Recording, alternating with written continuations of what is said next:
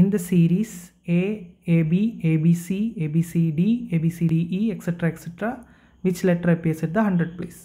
Now here we have to write this as a groups. So first is A, then we have AB, then we have ABC, then we have ABCD, then ABCDE, then ABCDEF, etc. So this first grouping will be having 1 letter, second 2 letters, third 3 letters, then 4 letters, 5 letters, 6 letters, etc., etc. So here how many letters are totally used? Till these 6 groups we have 1 plus 2 3, 3 plus 3 6, 6 plus 4 10, 10 plus 5 15, 15 plus 6 21. So next group will be having 7 letters, right? So after that 28 letters will be used, and again after that there will be 8 letters in that grouping, so 36.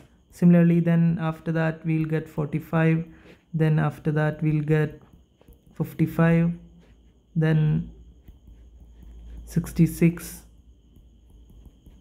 78, and after that we'll get 91. So we got 91. Then after 91 next grouping will come, right? So next grouping will be starting with A, B, C, D, E, F, G, H, I, etc.